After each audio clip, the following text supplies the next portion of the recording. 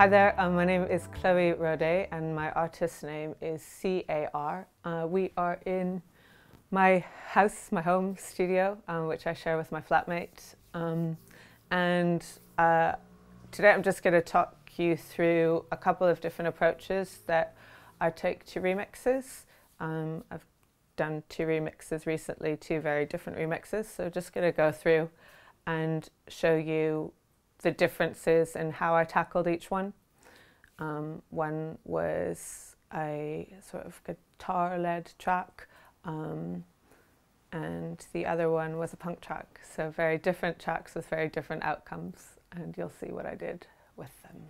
With the first one, it was by an artist named Glock, who's Andy Bell, he's the guitarist from Ride, and I had really lush melodic stems to begin with, which is probably closer in line to what I do with my own C.A.R. stuff. I come from a songwriting background, and I do tend to do things which are quite melodic.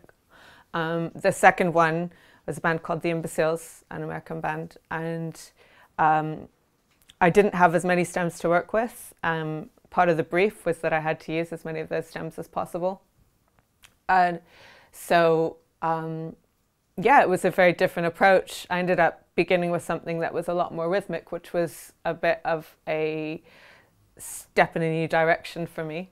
And as a result of that, you'll see I got a really different outcome. Maybe something that sounded quite different from a lot of what I'd done before, which in itself caused a bit, it just made the process a lot lengthier with the label, because maybe they got something they weren't expecting, but at the same time it's difficult to know where things are going to go, and once you get an idea in your head or a certain approach in your head, to completely change that, I sort of struggled with. So yeah, it ended up being 2 very different sounding remixes. The thing that I would say that maybe united them both, and that across my work is both use an element of my voice at one point, and I think that that could be kind of my trademark, or the one thing that can unify very different sounding pieces, is my own voice. I think a lot of what I do, like I say, I come from a songwriting background, and I sort of ended up producing by chance. I'm not the most technical person. It's something that, you know, it just is what it is. I know what my interests are. I know what I'm into. I really love like the creative process, coming up with the melodies. I'm not that bothered with the technical side of things. So I think that when I approach any sort of music, I always do it quite intuitively. I'm very much about happy accidents, and I think there's almost a fear that if I were to know too much, it would, I'd lose maybe some of the naivety and some of the rawness that comes from my current approach. I think there's a reason I've never spent hours poring over tutorials or really trying to understand that side of things, and I think that it is just because I'm quite keen to keep that really intuitive approach.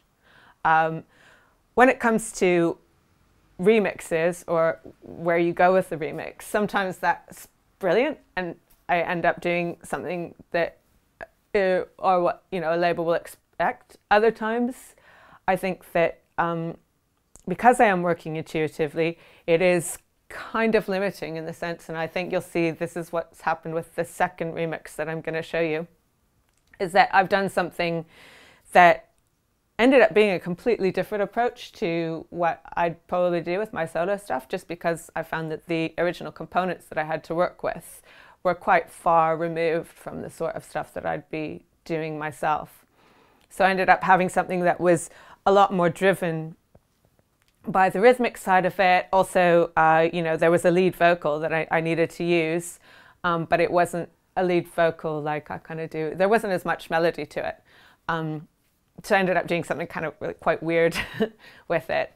And I think that can sometimes be a problem when you, as an artist, are trying to, you've got a vision, or you've got an approach that you decide to go with.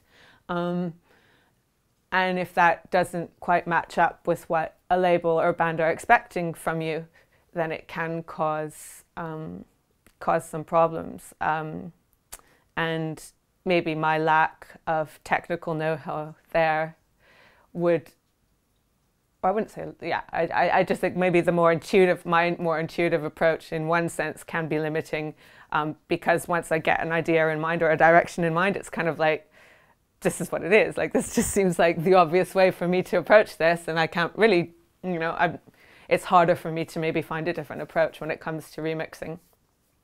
So in those situations, I don't think any work is ever wasted, and I'm cool to kind of, if it's not working, and both sides, or the other side say that it's not working, I'm okay just to throw in the towel at that stage and be like, okay, that's all right. I haven't wasted any time. Or this one, we did end up finding a solution through 11 different versions. We did get there in the end, which was great.